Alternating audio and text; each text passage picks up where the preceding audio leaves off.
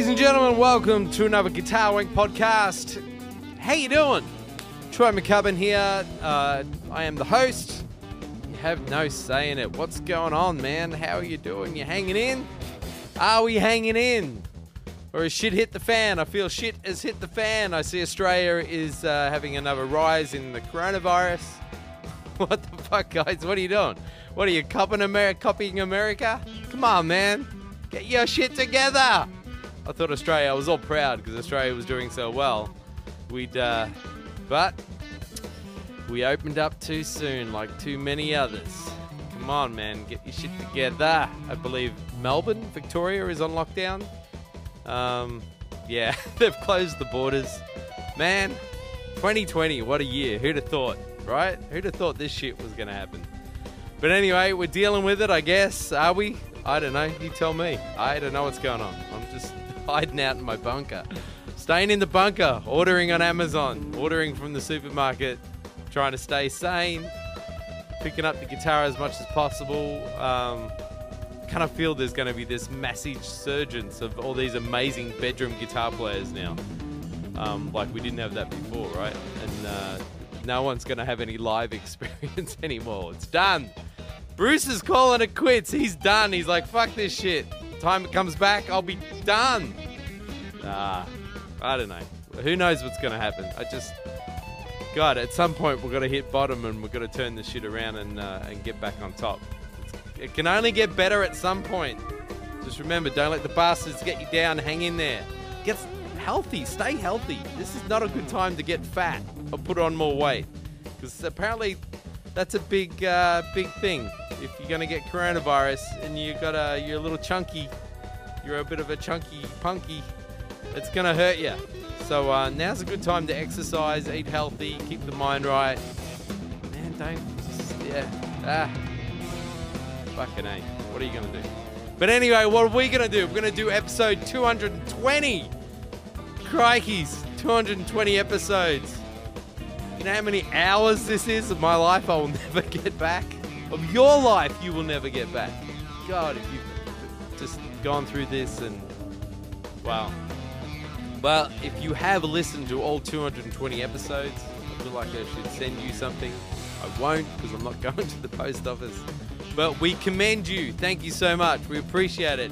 Today's episode is, with no exception, an amazing piece of entertainment that will take you to a new level of happiness, I believe. Bullshit. But we do have a guitarist on. This is Scott brought this guest on, so we can blame Scott.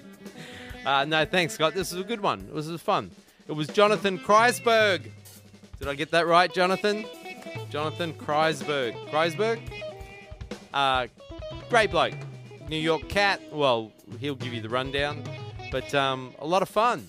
We had a lot of fun with Jonathan, and it was cool. It was cool to catch up. So really appreciate that, Jonathan. We're going to play a few tracks of Jonathan's here. I just grabbed some off the internet, Jonathan. Sorry, mate. I had to get this podcast up and organised. But I think we've got a couple of shows with Jonathan. But yeah, check it out. He's man's burning. A lot of fun stuff. Get to hear about his story. Another New York jazz guitarist, or New York cat who's living out there in the heat of it. But now that's not the epicenter anymore. It's all over the world. So, yeah, right. All right, what else we got going on? So, go to the GuitarWank website because it's amazing, right? And you can listen to the podcast there, and you can go to Patreon. You get Bruce's GuitarWank Minute. I think we're coming up to episode number 10. That's like 10 minutes of lessons from Bruce Forman. And they're all snippets of amazing information that you can take to your grave with you. And a lot of good stuff there from Bruce. A lot of great stuff. In under 60 seconds. Hot damn. Good shit. Yeah, so that's about it. What else we got? We got Grumps TV. If you want to be entertained, chime in for that. But other than that, I hope you're well, you're staying healthy, your family's safe through these crazy times, and yeah, I hope you're tuning in. Leave us comments, spread the word, share it, do whatever you need to do to stay sane in these amazing, crazy times. This is Jonathan Kreisberg, episode 220. My name's Troy MacCubbin. Thank you for listening to Guitar Wank, and here's a track from Jonathan. Check it out, and find him on Spotify and all those other wonderful places. Later.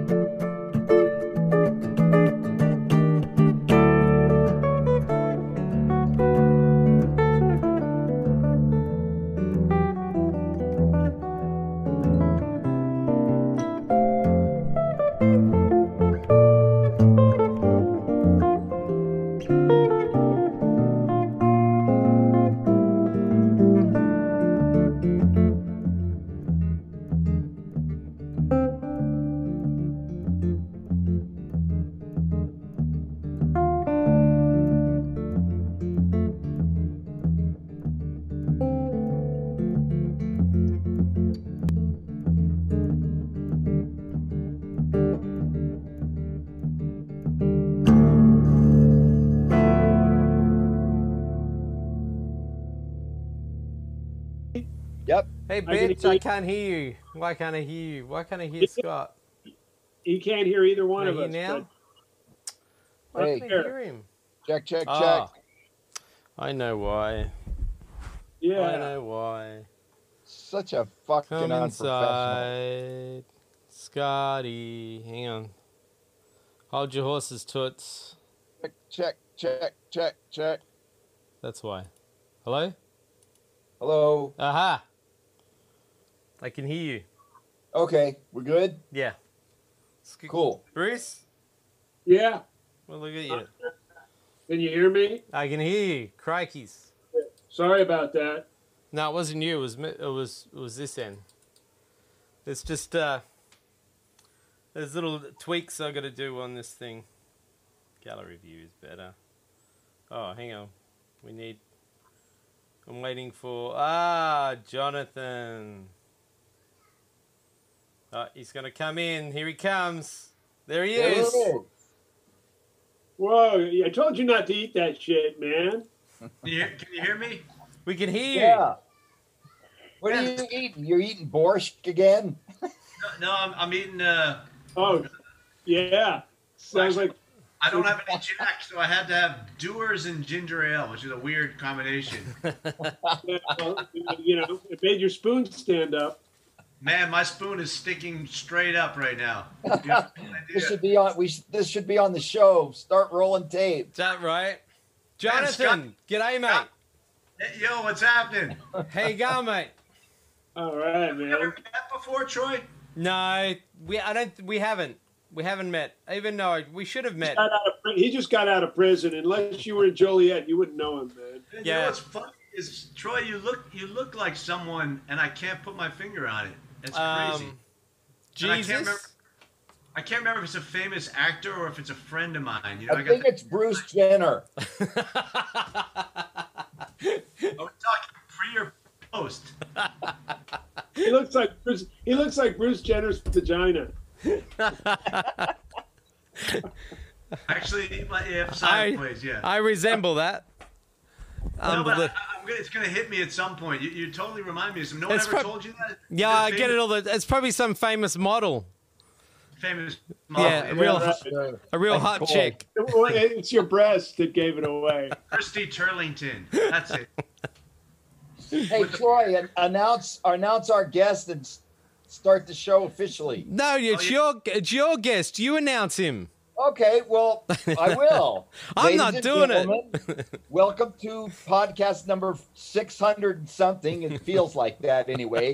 And our guest just left.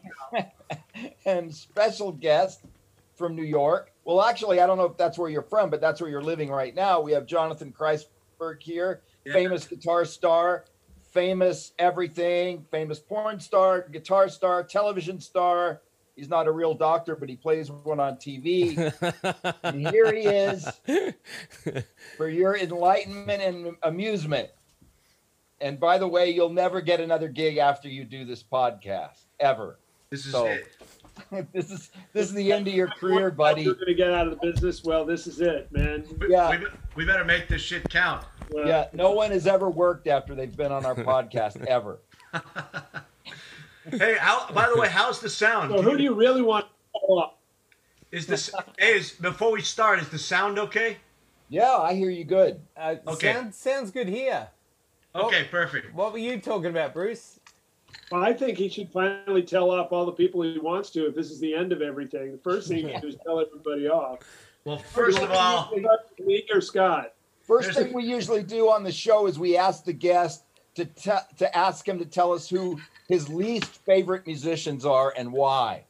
now I'm gonna have to go to Troy on this one. Troy, is this actually asked usually, or are they doing this? This is a series. This every episode we have this, and a lot of the guests will say, "I don't want to mention any names," and we call bullshit. And the funny thing is obviously none of the guests ever listen to the podcast because they know that this was going to be asked. Right. Yeah, I know. I should know. No, well, I'm just kidding. We never say anything bad about anybody. Oh, no. Well, actually, there's only one guy I think that I've really said anything really bad about. And that's probably Virgil Donati. Oh, and Chick Corea. Oh, and Chick Corea, fuck that motherfucker. But you know, and I don't talk bad about people unless I'm drinking. You know. Oh, right. So luckily we're all right. and yeah. and Yeah, Eric I'm Johnson. drinking non-alcoholic tonight. I've got lemon juice and honey. So, Yeah. No. oh, really, man? Why? Oh, geez. It's That's for crazy. my AIDS. For your I've AIDS. got Oh, AIDS okay. again. Yeah, Got for rid your- of it, but I got it again. Yeah. We should cue the Team America theme AIDS song. Well, it's July 4th, so we were going to shove a Roman candle up his ass and light it. I'm gonna enjoy that. Man, I thought we were gonna build up to this point. I thought this was like gonna be the peak of the. You know, No, this is- I've been first drinking 5 flowers, seconds. baby. I've actually been on this show already for an hour and a half. I'm glad you guys finally joined. Wow. The guests have arrived. Well, Yay. welcome, Jonathan, to Guitar Wank. Your career can only go nowhere from now on, but it's awesome to have you on the show, mate. This is like our fourth guest from New York. Oh yeah. And in like the last, we've had everyone on from New York. I don't think there's any more guitarists in New York, right? I don't think there's any people left in New York. They all left. Man, I made the joke today that I actually found parking in like 5 seconds in downtown Manhattan, and I was like, "That's what it takes to actually do that." The pandemic, and you get You need a parking. pandemic, yeah. Where in New York are you right now? So like what Scott was asking for, like I was actually born in New York when I was born back when, normal people lived in Manhattan. Now it's so expensive that you've got to be like really rich. So we lived up, believe it or not, upstairs from a club called McKell's, which was kind of had a lot of like Lee Morgan and a bunch of really heavy cats played there. And my dad would go down and listen. So that was pretty cool. My dad always liked good music. But then I moved to Miami when I was probably like 5 or something. So I grew up in Florida, not far from. You were West Palm, right, Scott? Yeah, West Palm Beach. Yeah. Yeah. So, then I grew up there, but I was always like a weird New York kid. Like I didn't really ever fit in, which was probably good. You know how it is when you don't fit in, you tend to practice more and play better. So, Did you know any of those Miami guys that were down there, like Jocko and I guess Pat Metheny, Steve Morse, Othello? Those guys were all there before I was of age. I was probably Okay. I'm a little bit younger, so I was probably 10 when all that was going on. It's what funny I mean? because you look a lot older than us. I know. Well, I played at McKell's. See, I figured one of you guys knew that. Played at McKell's, man. I was living in New York in the 70s. I played there then. Well, that's when I was born in the 70s. So there you go. Wow. I was probably at your gigs, like with the. I might even be your father, man. When your dad. Man, I'm gonna shave the beard and leave the mustache, and I think I might be a little surprised. You know what Steve Cardenas said about you yesterday? I talked to him on the phone. Oh yeah, that I look good naked. No, he said you're one of those guys who you were already playing your ass off when you were 15.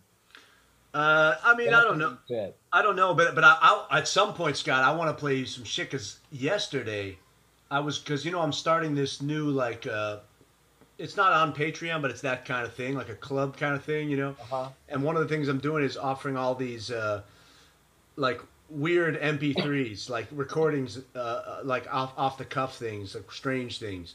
And man, I had a trio in Florida. I was studying bebop, but I was really into fusion and rock and stuff. And man, I had this one tune, and I heard it because back then I didn't know I was doing it, but it was just like my first record was when I was mostly playing Strat, and I played the Gibson on 1 or 2 tunes, and I was really being like a chameleon. Like you could hear it was me on all of them, but it was like me doing my different cats, Right. And the record was like, the first tune was like a Holdsworth thing. The second tune was like a Schofield thing. The third was like a Jim Hall thing. The fourth was like a Frizzell thing. I didn't know at the time I was doing that, but when I listen to it now, I'm like, well, yeah, that's me doing that, Yeah. And we almost had a whole nother record that we could have recorded when I moved to New York, and the other guys didn't come. But that repertoire was pretty cool, and there was one tune that it was like 100% a Tribal Tech kind of thing. Like It was like I heard that and I was like, well, that's what I was doing on that one, and I didn't know I was doing it. It was just me doing my homage to certain cats. Gotcha. So I want to play you some of that at some point, Okay, man. definitely. Yeah. So how long did you stay in Miami before you moved back up to New York? Yeah, so it was probably about a year after college. You know, I did the University of Miami thing. Oh, you did? You went to two of them? Yeah. So you know Whit Seidner and all those Of course. guys. Yeah. We're friends on Instagram. Scott, did you go to school? Well, not after fourth grade, but I did go to school. Did you go to that school? I did. I couldn't afford University of Miami. I went to Florida Atlantic University in Boca Raton, but I only did the music classes. I didn't actually go to college to graduate. I just did the music courses, and that's it. And I don't know if you know Chuck Moronic, but he's a really beautiful I know about him. Pianist. He's like he's really great. He's like a Keith Jarrett type of guy, really harmonically great. And that's and also Bill Prince was a guy down there who was a multi-instrumentalist. He played trumpet, sax. He played with Ira Sullivan a lot.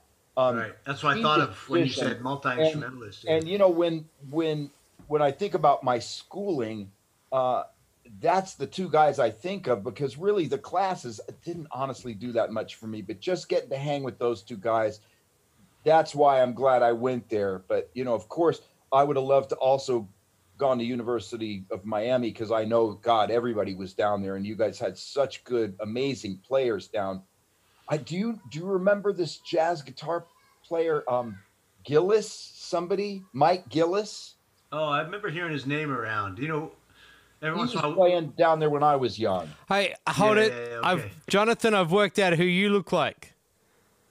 This is what you. Oh. This is. Oh, I don't know if you see that. Turn down the brightness. Oh, yeah. No, you know who looks more like that? My brother looks more like him. Really, Who's David? that? Yeah. David Arquette, isn't it? David Arquette. Yeah, my brother looks more like him. Really? Yeah. Wow. Man, I get such a wide range of people that I look like, and it goes from so good to so bad. Oh, I know who you look. You look like George Clooney a little bit. I've got that before. Yeah, that's what it is. Yeah, that's like me. It's like, you know, on a good day. I paid Jonathan for that. Too bad the way he's let himself go, huh? Like you on a really good day look like him on a really bad day. You know, and that's still what good. Because I get Ryan Gosling when he's on a really bad rough day, like he's playing a derelict, you know, but it still works for me, you know. It's, you know, I'll take it, you know. But I used to get like Jay Leno and all this weird shit. And like, I was in upstate New York, and I got Spielberg. Because I had a hat on and my hair was all wet, and the guy stopped me and he goes, "Steven Spielberg." I was like, "No," and he goes, Spielberg." I'm like, "No, it's not fucking Spielberg. Fuck off." I was so mad. It's better than me. I got Don Knotts. Man.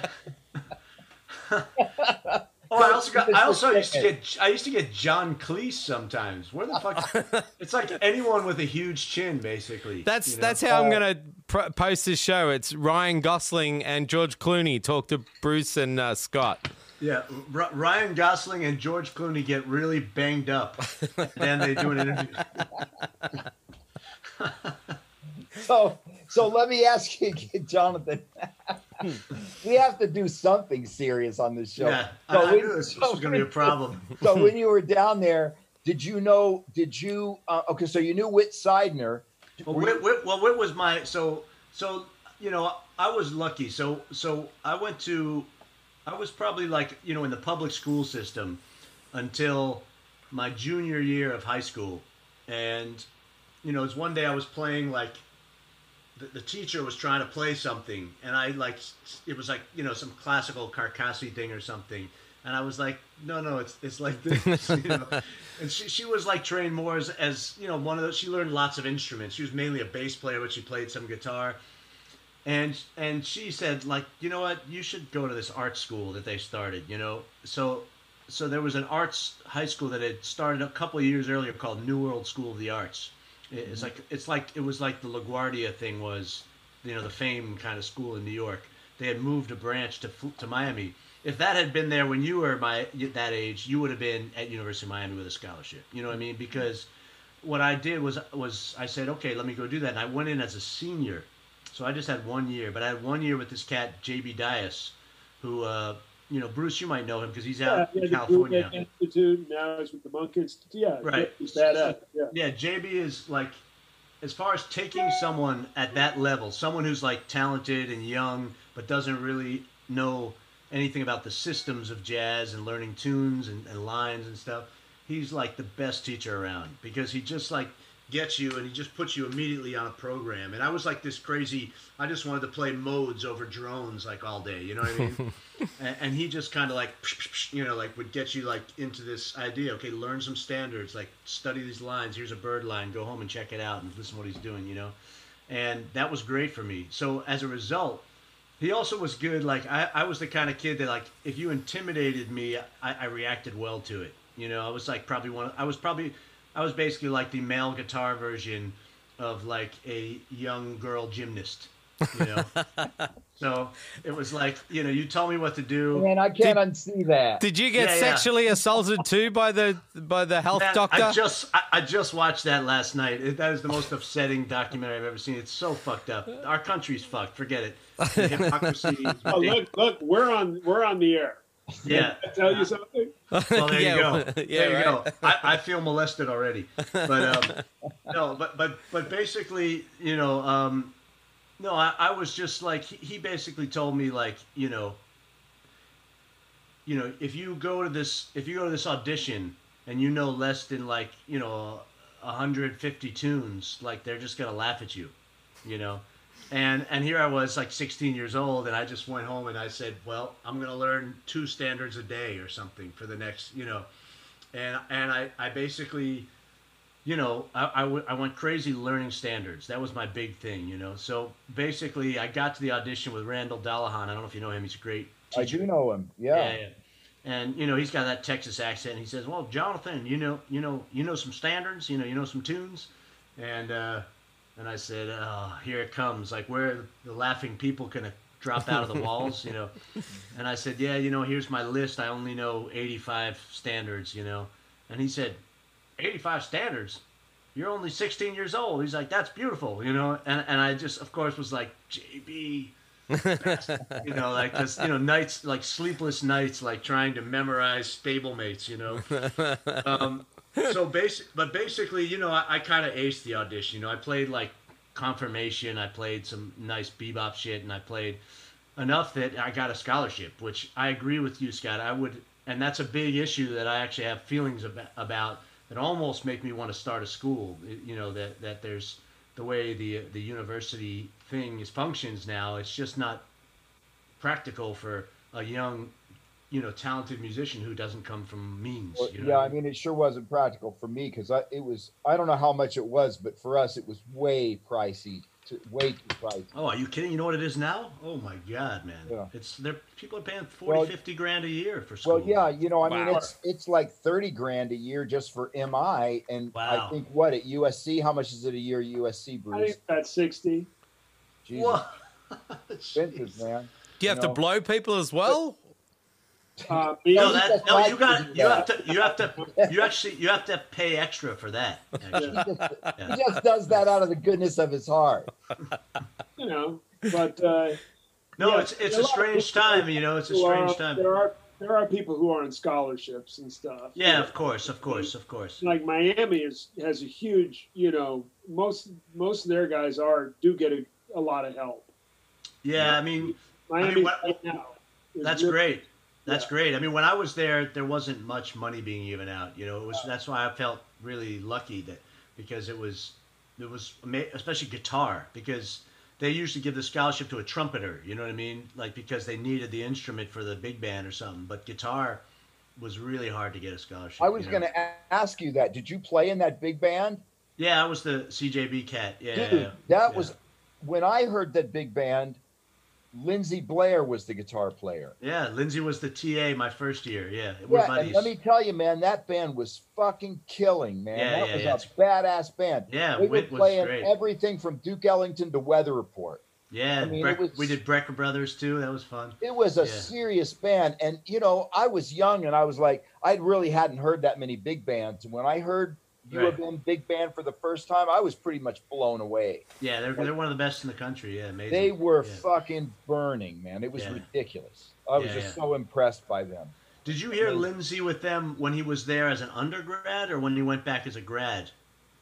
I really don't know. I can tell you, if it was in the 90s, it was when he went back as a grad. No, it was way before that. This would have been in the late 70s. How cool. That's when, because, I know, well, first of all, Lindsay is one of our direct links, because he was my first teacher when I had a grad assistant teacher my first year. Mm-hmm. And he thought the world of you, man. Because I already loved your playing. There's one. What? There's one. Exactly. Dude, I got such fans on this show. I don't know why they keep me here. Really, I have no idea. It was crazy because he had this envelope with self-addressed from Scott with a $100 bill in it. So I don't know. Yeah, that's right. No, but he used to say to me, he'd say, man, you think he sounds good on tribal tech stuff. He said, you should have heard him in the practice room with me playing over giant steps, that kind of shit. Like he was talking about just I've known him for such a long time. He used to teach at MI. Wow, yeah. And he was at MI for many years before he finally moved back to Florida. And we're still in touch. We still talk every once in a while. I guess that's where he met his wife too, right? Like out there. I think so. Yeah. Yeah. I was one of the first guys to visit in the hospital when Dylan was born, his son, because I was actually house sitting for them around that time. Wow. Yeah. So, that's amazing. You see, I don't really know Randall Dollahan that well. I only met him once when I heard him play. I went down to Lauderdale to hear him play. Oh, cool. And Mike Gillis played, that guy I was telling you about. He was kind of a big guy, huge guy. And he was more of a bebop guy than Randall. Randall was more fusion-y, kind of had more of a modern type of tone, It's so funny because by the time I got to school, Randall was kind of sounding like Jim Hall. Wow. Like he really played. I had always heard about that, and I heard recordings later of him, and I said, oh, okay.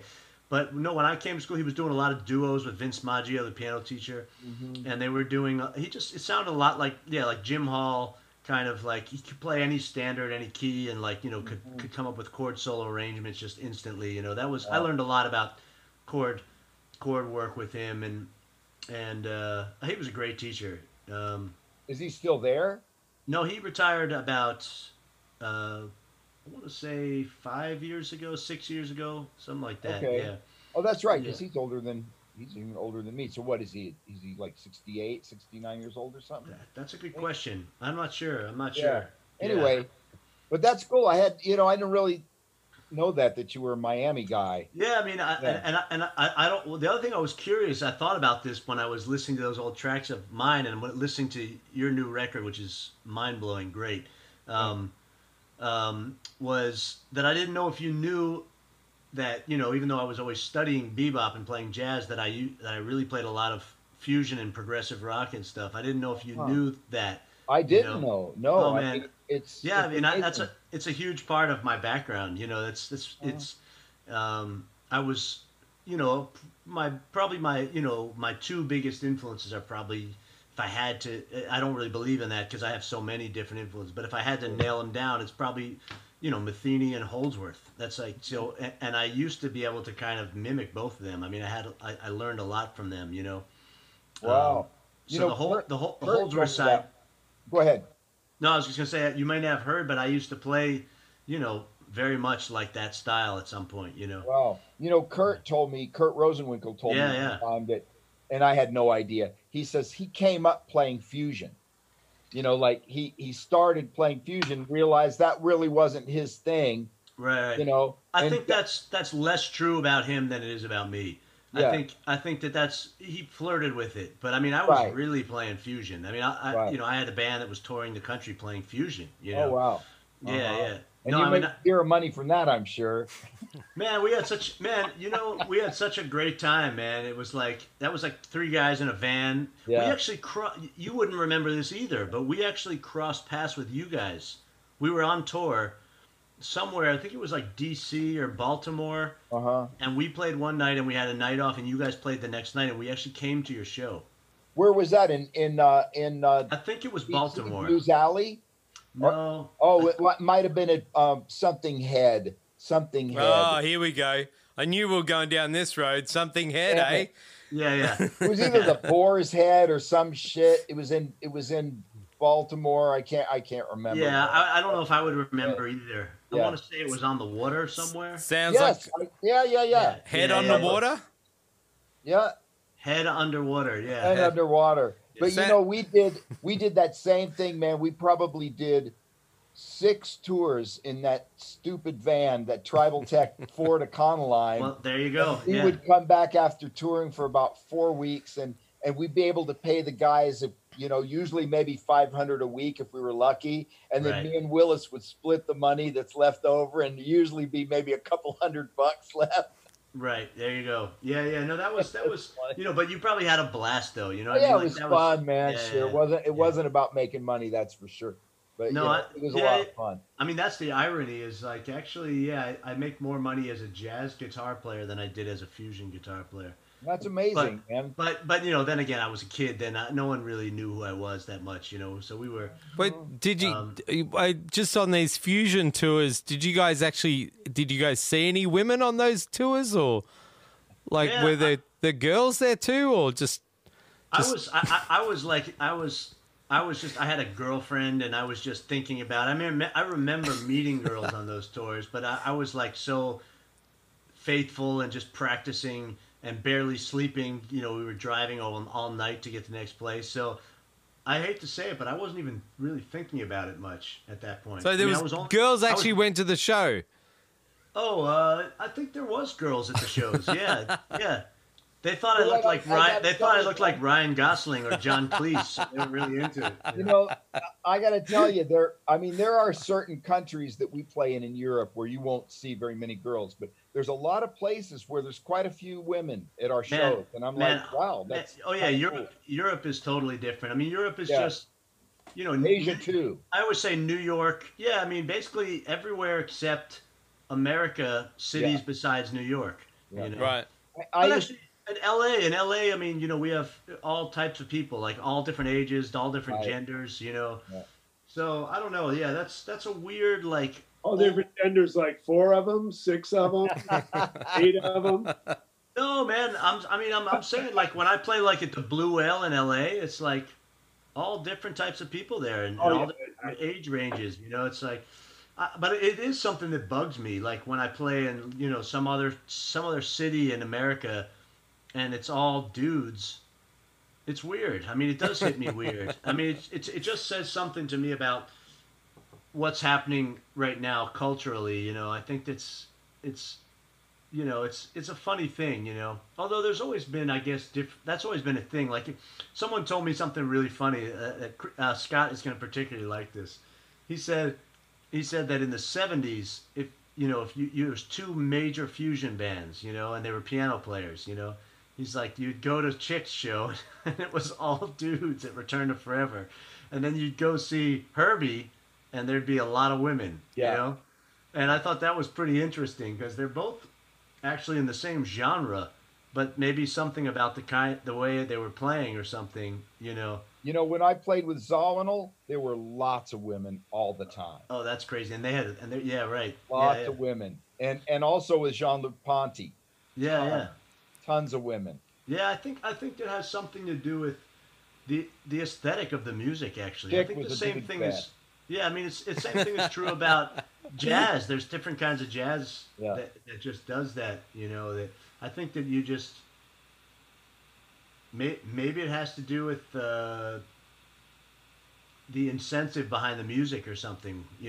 What you're trying to say. There's a certain amount of bluesiness to what Zawinul was doing. And also he had vocalists. And maybe just also like overt emotion. Like he was very emotional, a lot of that music. I thought so. The Chick's thing was more about chops and right. But you know what? I used to kid Alan and tell him, not only are there no girls at your gig, there's no girls at the surrounding malls, like for a mile around. Yeah, I have to say, Alan's concerts were really bleak in that way. But the truth is, you're so busy staring at his hands that you don't even notice. You're just like, what the, Yeah. Man, I just listened to this. I hadn't, Scott, we talked about having recordings in your car, you know, and listening to them repeatedly. One of the ones I had is the live Alan stuff from Japan in the 90s. You know that one? It's called Then. I've never heard that one. Man, you got to hear that one. Some serious stuff. It's so serious, man. Yeah. So serious. It's really him in his prime, live. And live, you know, he could be. Sometimes it could just be like a Chops Fest, you know. Even though, of course, even when he's playing Chops Fest, his lines are so incredible. Yeah. But there's a version of that too, Non-Brewed Condiment.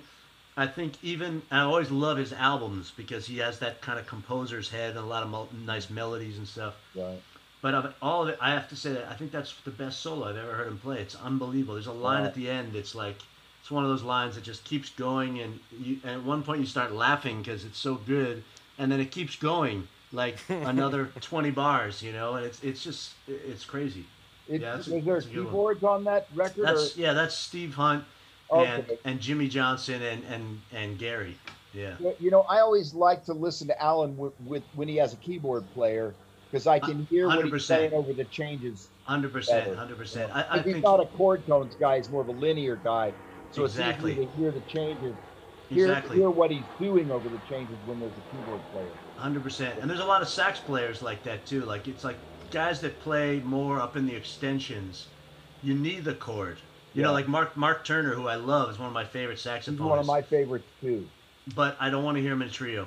I like him with chords, you know, because he's just so, you know, you could say it's that he just likes playing up there. That's like like his playground, his briar patch. He likes to be up there, you know.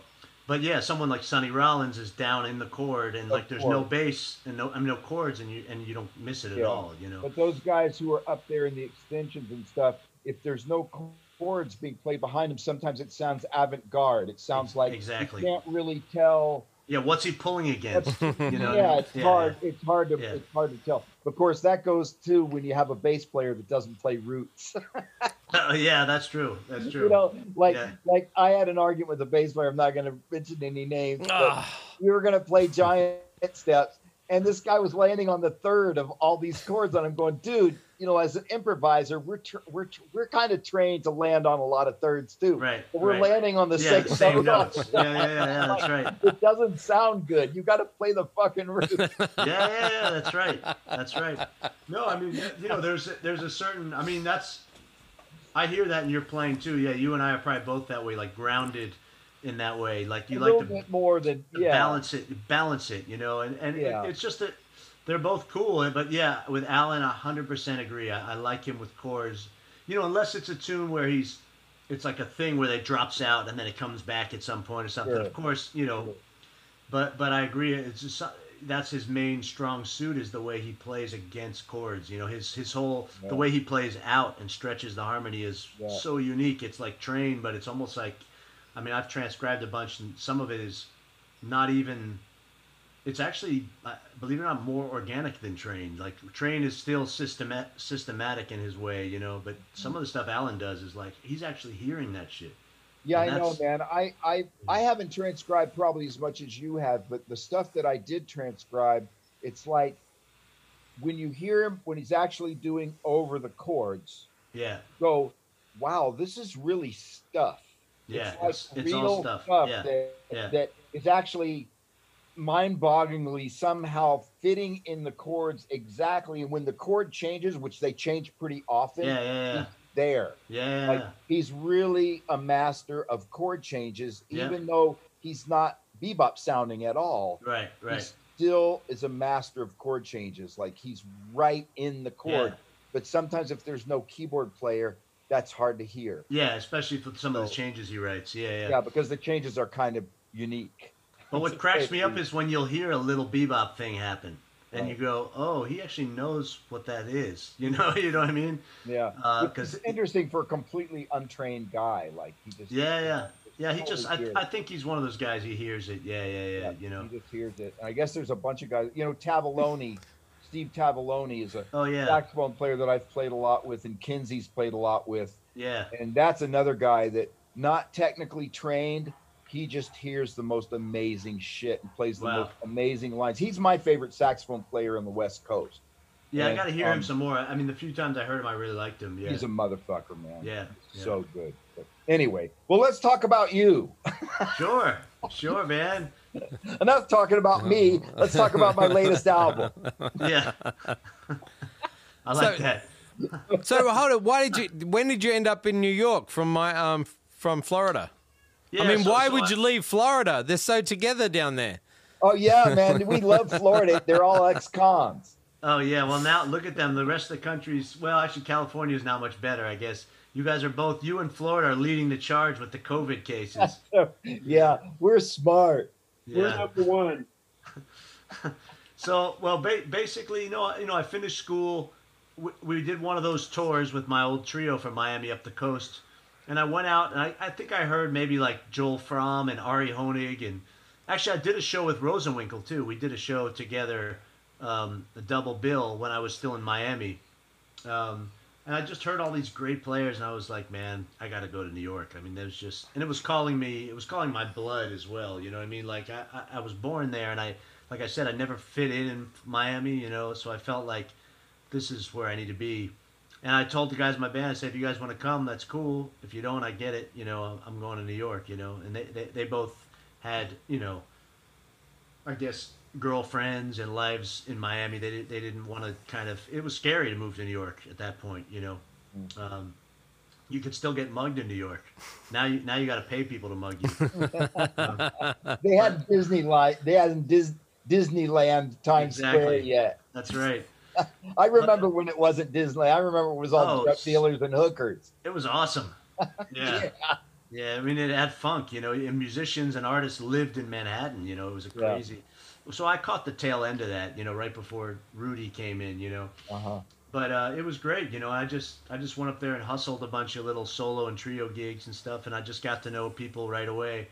And I actually went through a thing, where I was almost having a reaction to maybe like kind of what Kurt was saying, where I just kind of realized like I love fusion, but I also loved extreme dynamics, and I love standards, and I love the bebop language, and I hadn't figured out how I was going to put them all together, and I felt like the thing I was doing at the time, like I told you, was like almost like this chameleon thing. Like I was doing these different versions of myself, and I just said, you know what?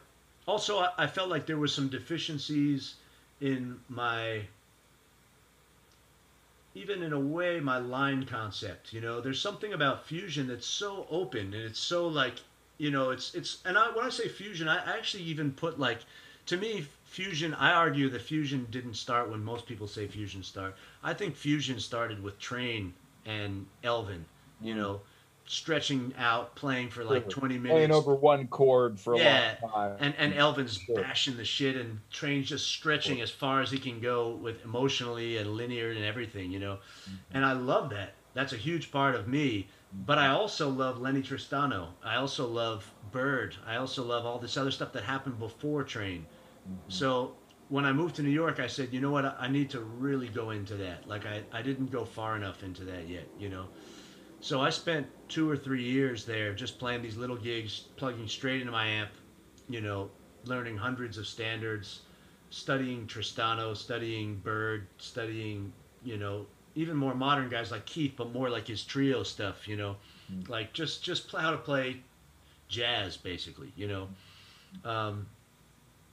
There was something about the feeling of what I was doing with the first trio where it was like really extroverted, and I was using all kinds of, I had a rack, and I was experimenting with all kinds of different influences from around the world, and it was really open. It was about trying to pull people in, like come in, which is cool. I that's like you said, like to me that's what Zawinul was doing. That's what Herbie did at some point. That's great music that does that.